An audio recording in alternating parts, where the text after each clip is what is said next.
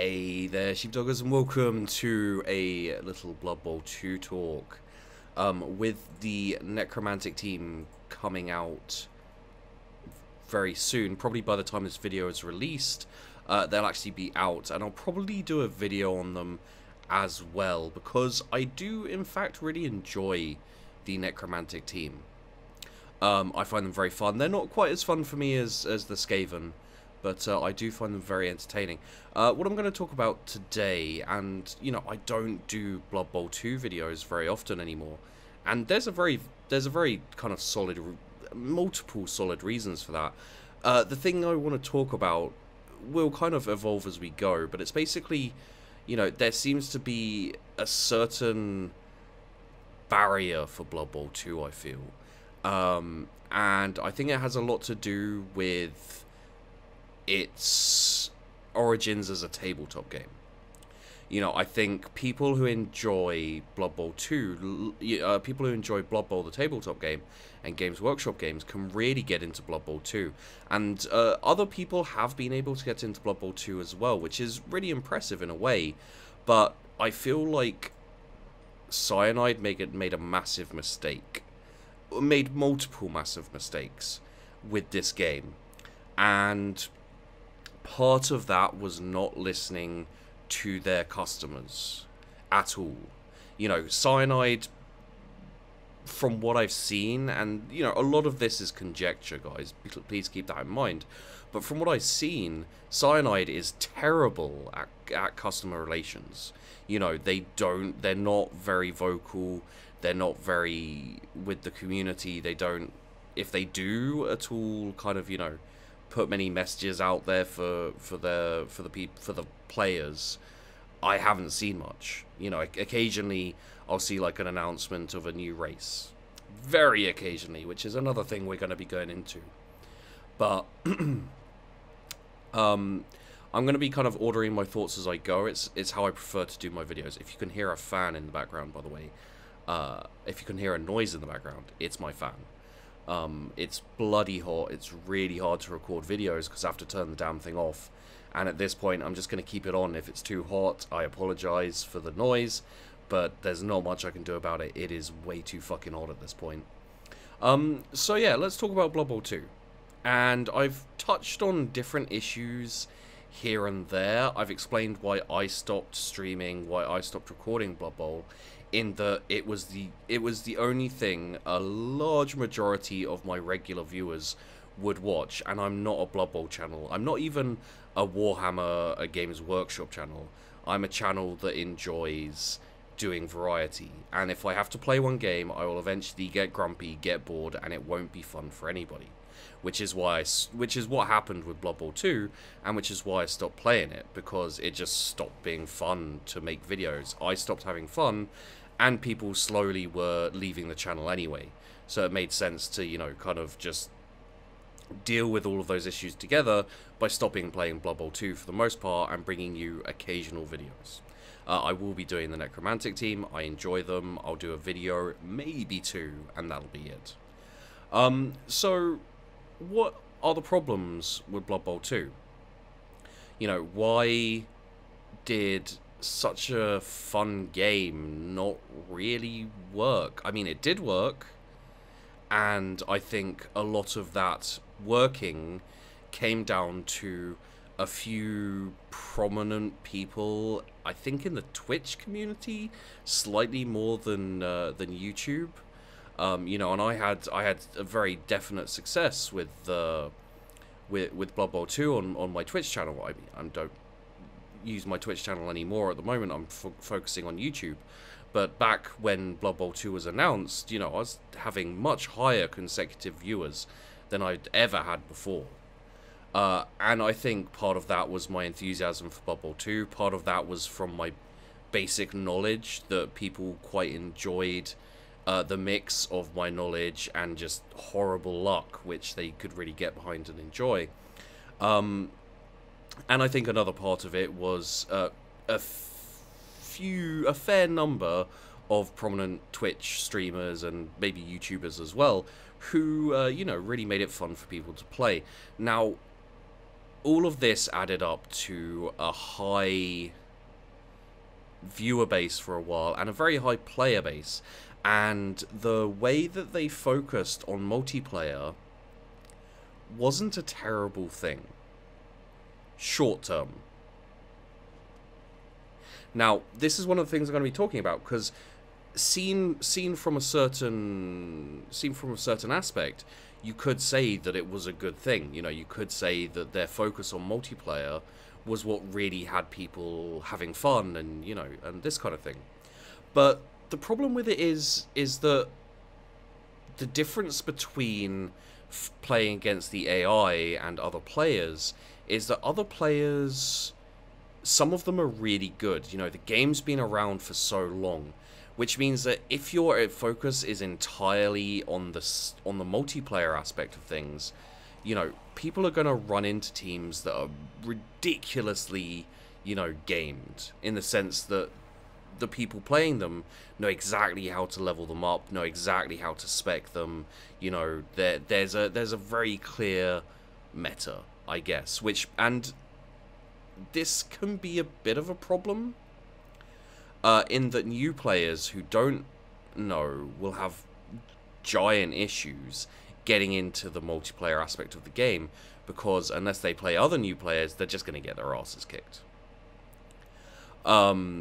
And I think this was one of the first major problems, and that's one of the reasons why my tutorial videos did so well, especially, is because I was, you know, people were going onto YouTube and just being like, I have no idea what to do. You know, if I level up one of my guys wrong, then I've, like, you know, I've screwed myself over. I've got points I don't want, and, you know, etc., etc.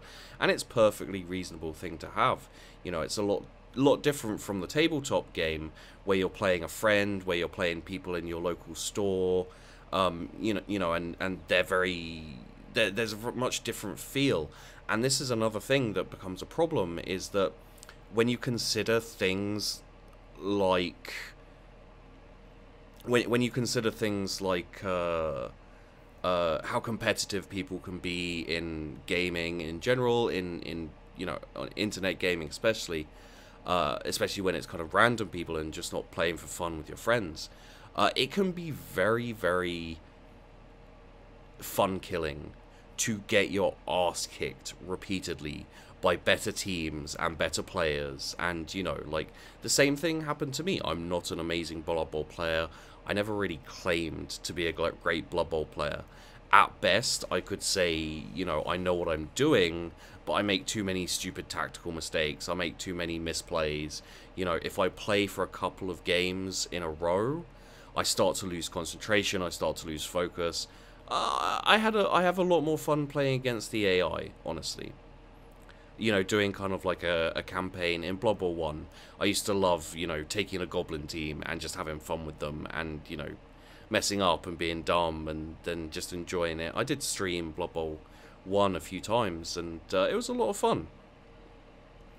And you know, like, this is really where the issue comes in, is that, you know, you get these really good players playing teams like the Chaos, you know, Chaos Kill Team, which basically the entire, you know, it's not cheating, but it feels like cheating when you play a Chaos team that decimates your team and you just want to start again. You know, once you've got a couple of deaths and those kind of things, all you want to do is just be like, this is ridiculous, fuck it, I'm starting again. But when you start again, you have to start from scratch, you have to do all the same things over again. It can be not as fun, and, like, that's one of the reasons why teams like the Bretonnians are actually pretty good to have, you know, because they're teams where you can lose some of your crappy guys. That's why Skaven's fun. You know, if you're playing as the Dark Elves and you lose a player, you know, if you're playing as the Dark Elves and you come across a high team value Chaos team, you know, and you're just starting out, you're like, well, fuck, I'm gonna lose players, I'm gonna have injured players. I may possibly win, but it'll be a Pyrrhic victory because my entire team will get decimated. And it's the same thing, you know, like with Dwarves occasionally and other teams as well. But Chaos is one of the real clear arsehole teams, and it can really hurt to play those teams sometimes. But anyway, one of the major problems I see with Blood Bowl 2 was the lack of single player, because it really is and was a game you could just play and enjoy.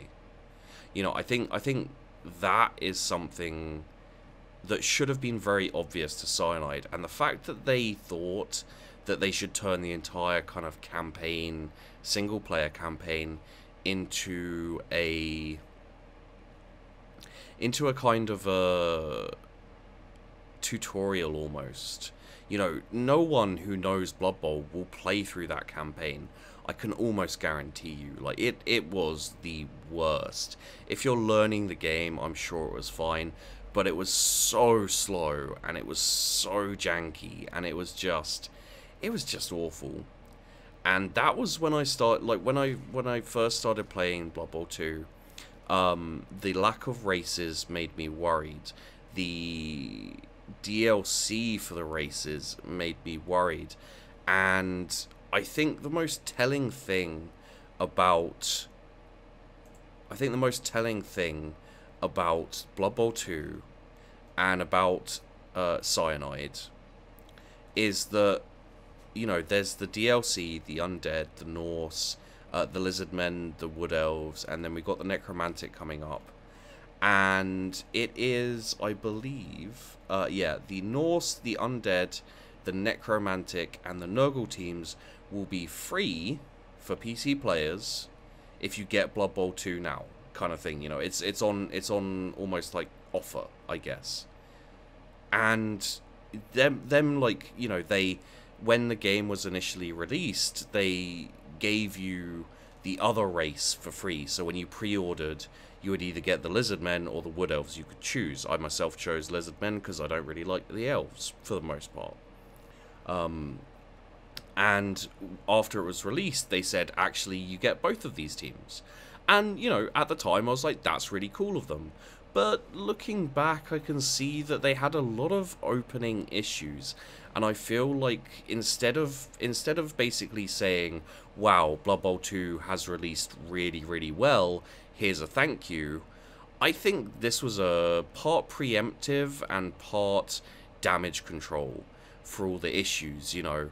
And, I mean, I think people were already iffy about the game because of the Day 1 DLC. And while it was very much a case of like, oh, thanks for giving us the, you know, the teams for thanks for giving us the teams for free, as it were, you know, instead of making us buy this DLC, I think it didn't help their case that there were so few teams. It didn't help their case that you know, they're kind of not lazy, but I mean, just the pure fact that all of the cheerleaders are the same redhead, you know, it's not like a massive deal, but it's something that was important to the fan base. It's something that was important to the players, and it still isn't fixed. You know, in this game, I played this a couple of days ago, the game you're watching right now, and it still has bloody redheads cheerleaders. They haven't changed it. And this is the thing, is if they have been proactive after the game was released and start getting those races out, started really pushing this game properly, instead of dragging their heels, instead of setting up the World Cup, you know, I really think that their tactic, that their kind of their game plan for Blood Bowl 2 was completely wrong. I think they saw that this like really popular release of Blood Bowl 2, especially comparative to Blood Bowl, you know, the original one, it was popular with the fans. It was popular with Blood Bowl fans, with Games Workshop fans. You know, it wasn't a great game. You know, there's been problems with Blood Bowl you know, through all of its iterations. I believe it was Cyanide who originally released Chaos League, which was a game I enjoyed, don't get me wrong, but it had problems as well. And it seems like they're constantly releasing the same game and not really doing much with it also. But yeah, it would have been so much easier for them to have... It would have been... Not easier, sorry. It would have been much better for them to release the game and then start really working on some of the bug fixes, on getting the cheerleaders, on all of these things, and they just don't really seem to have done it. They seem to have been focused on the fact that Blood Bowl 2 this time, as opposed to the original Blood Bowl, was so much friendlier to the mainstream. But the problem here becomes is that all of those people who were, you know, jumping onto most of those people jumping onto the Blood Bowl 2 kind of, you know, oh, it's just been released, it's a really fun game, you know, it's a mix of American football and Lord of the Rings and blah blah blah blah blah blah blah, you know, and like there was a lot of my microphone almost just almost just fell off my desk. Sorry about that. I really need to get a stand and a few other things. So yeah, I think, like, you know, they could have had this great game with a really strong fan base, but for whatever reason they went along with this kind of, I think they were hoping to make it, to kind of turn it into a pro esports game, and it's just, that's not something that's gonna happen here. You know, like, I'm sure original fans and people who have really stuck with Blood Bowl 2, you know, have got into it, but it's never going to be a game for the mainstream. It's never going to be a game for esports, and them focusing on this whole World Cup thing has meant that they've slowed down on the races and just little extra things that would show people that they still, you know, care about the game. I mean, one of the worst parts about this is the multiplayer.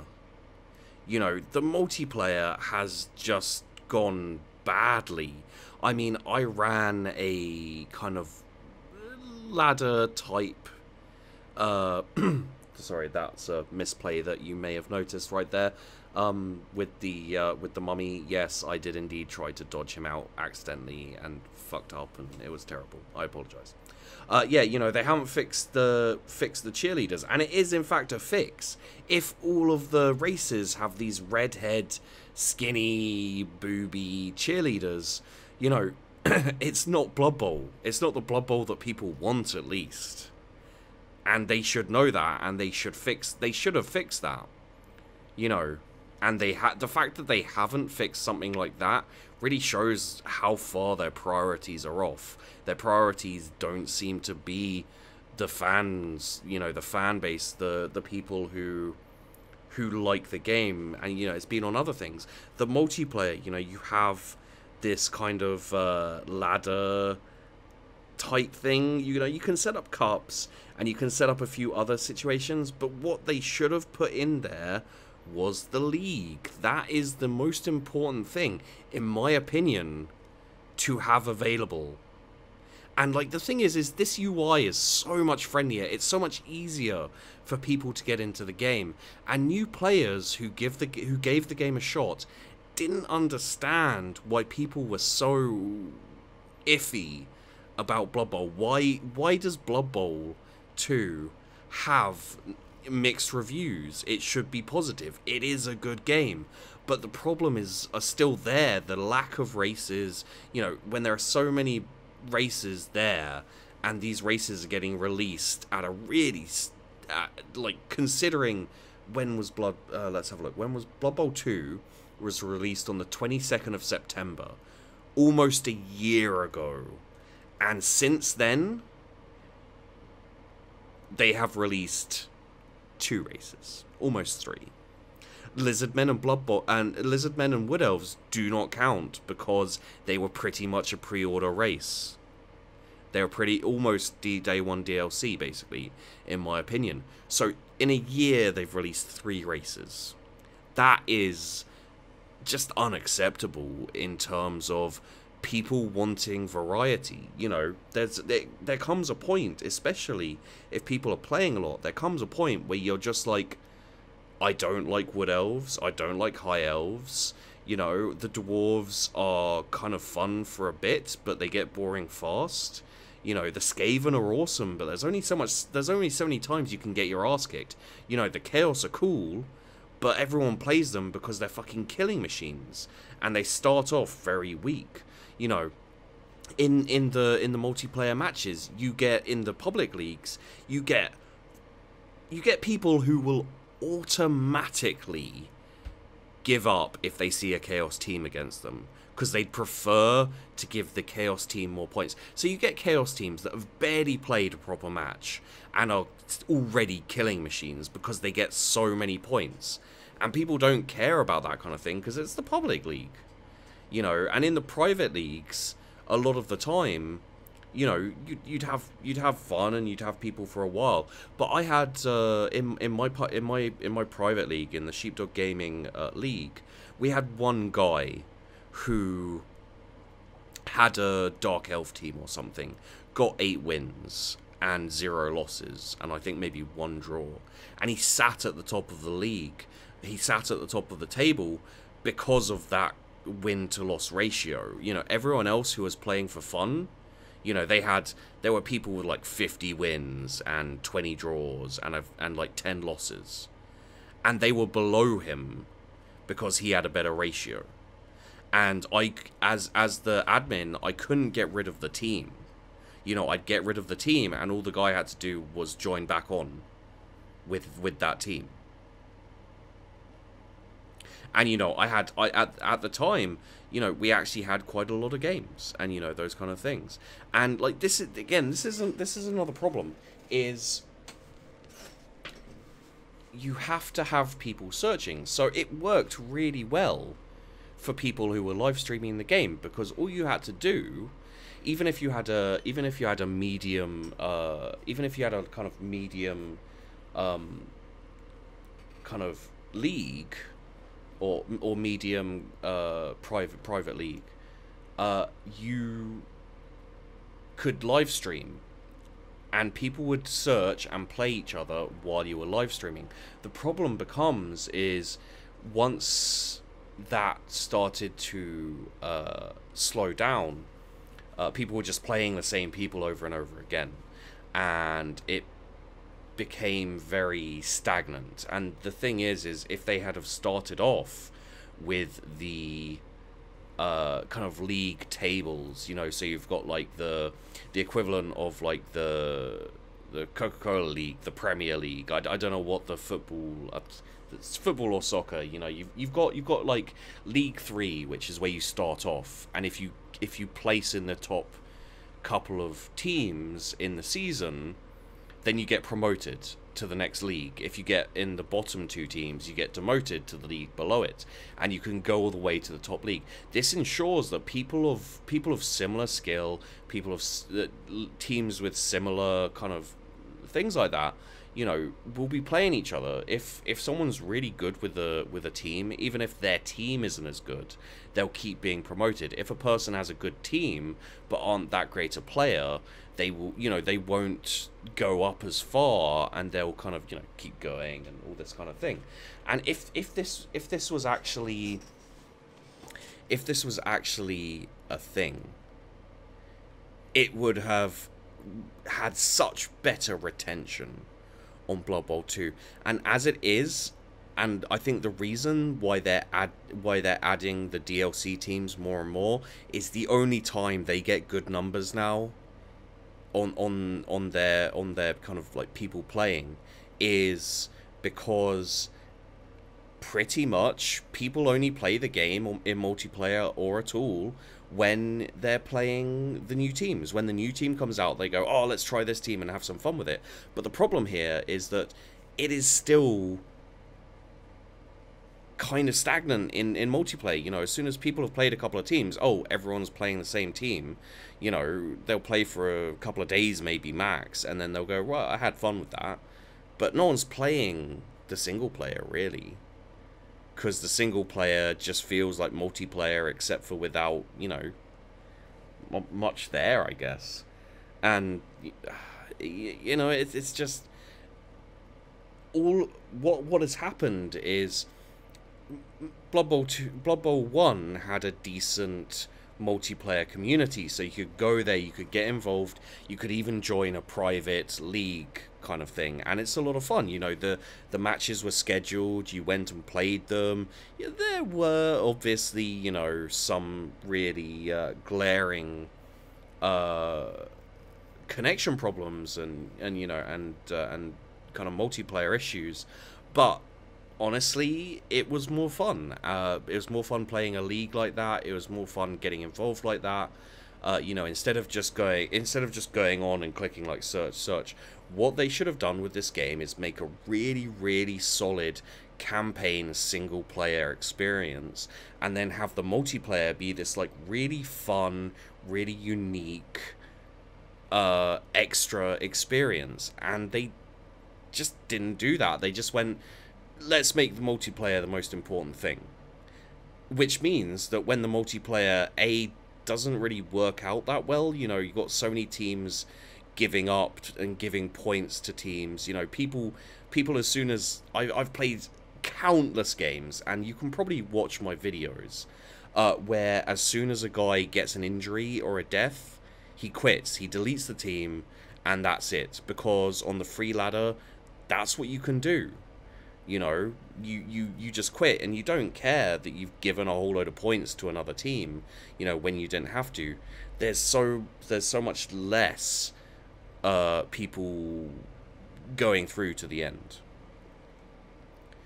And it's a shame. It is a massive shame, but that's just how things kind of went.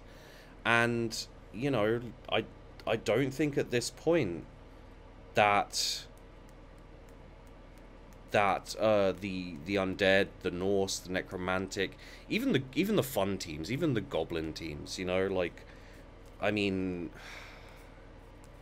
I don't really feel like any of that's gonna save the game. It's not gonna bring the players back, because the players have already gotten bored with the framework of this game. You know, it's like,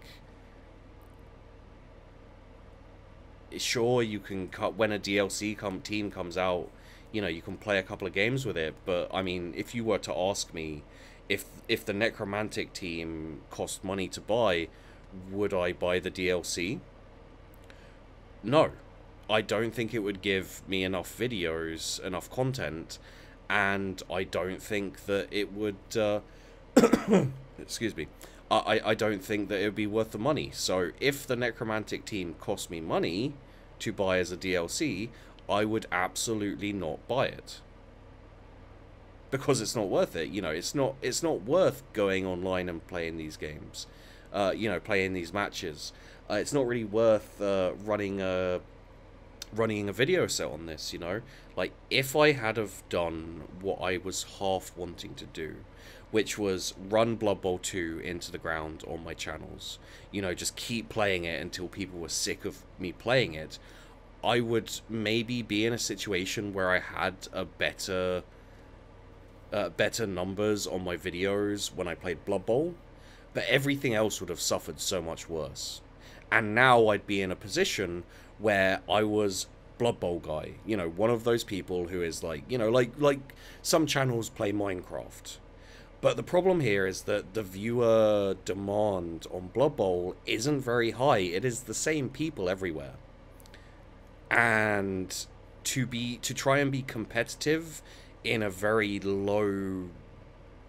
kind of low and, let's say, specific viewer base, you know, people who used to watch me on Twitch. Let's say after my peak, after I was really done with the massive numbers I was getting on Twitch, for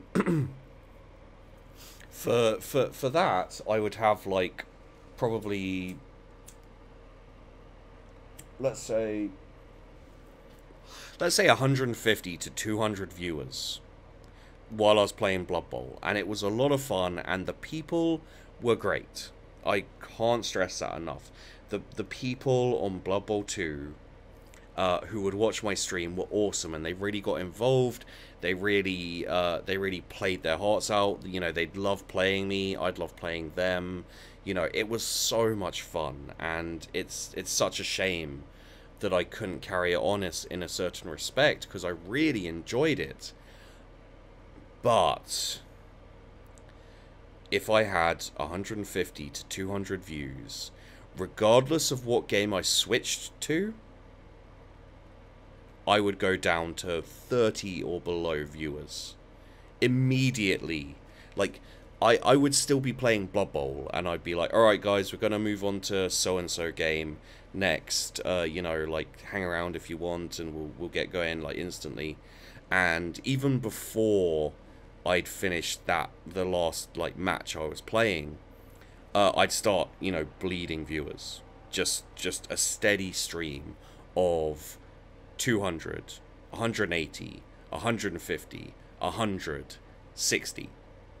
And then when I actually switched games, 30, 25, 20.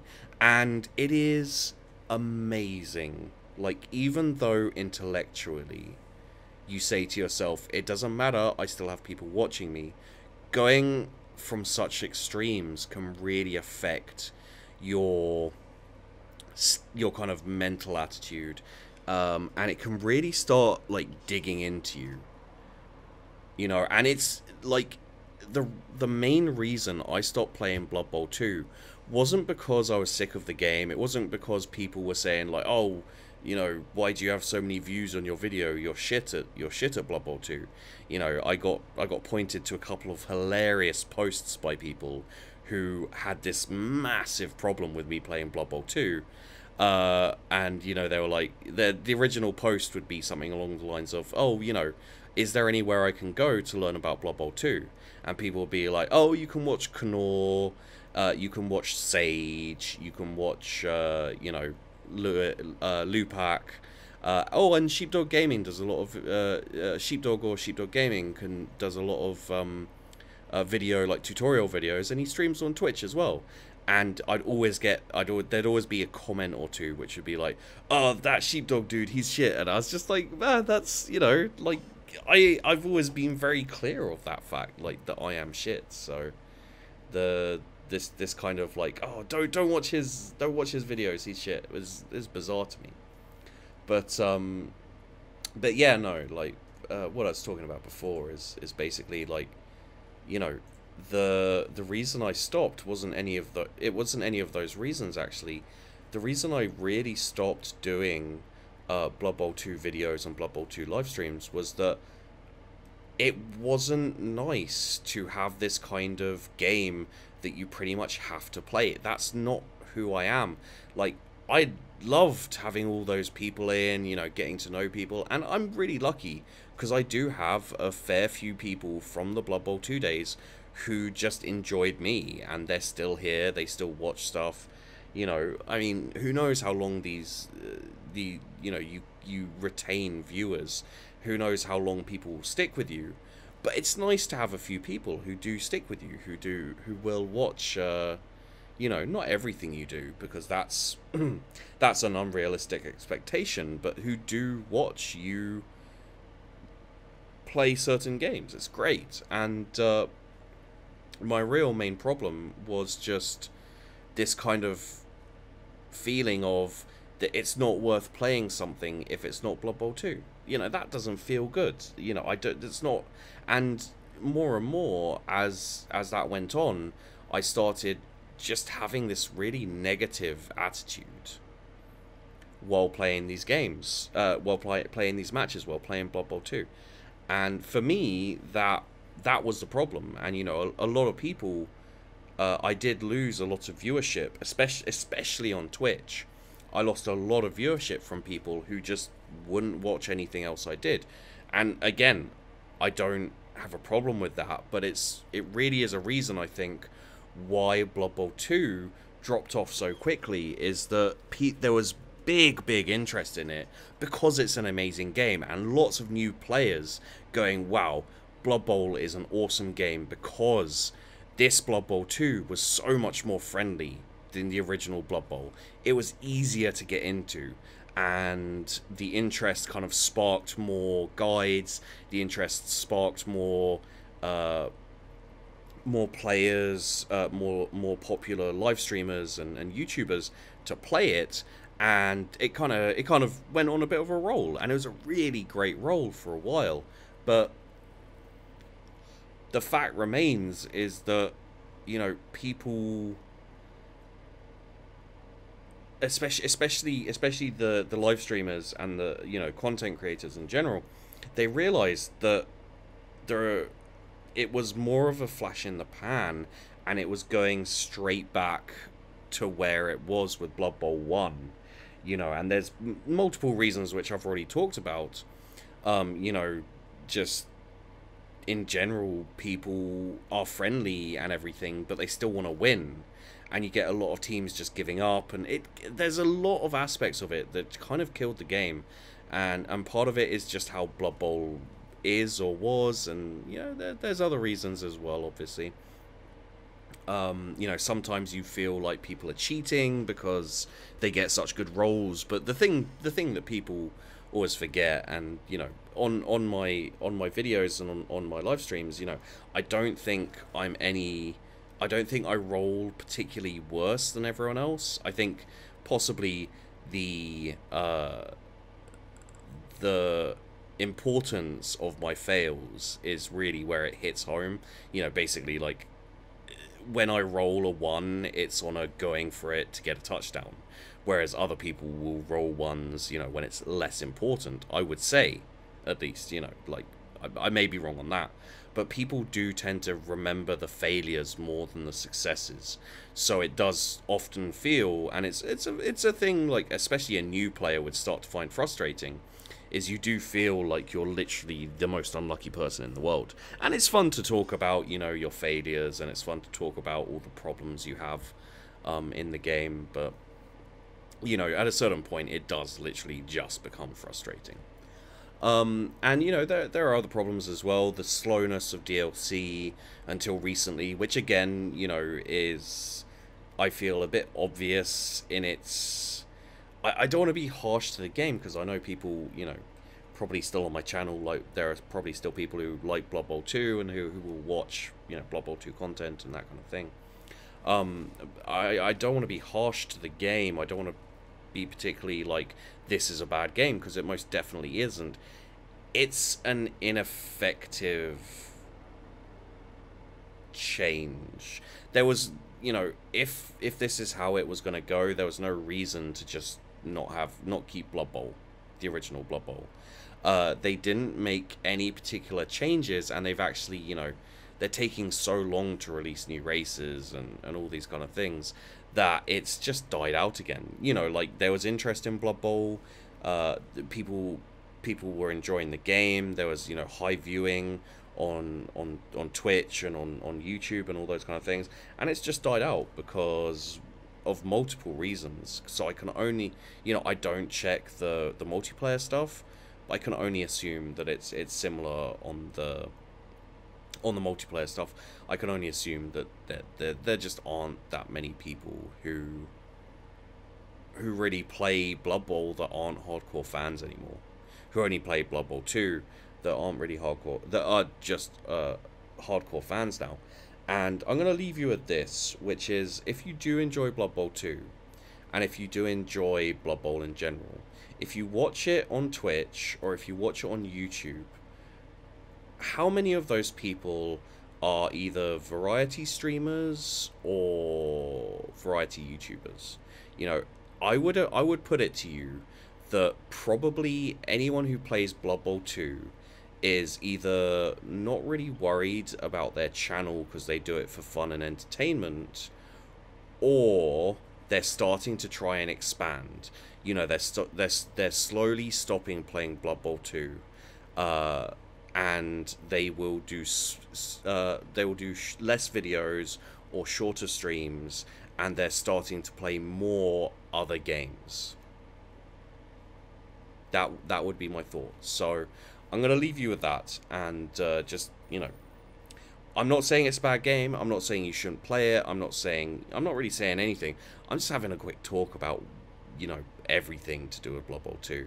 And yeah, look out for the necromantic videos, which will be coming soon. Maximum 2, I would imagine.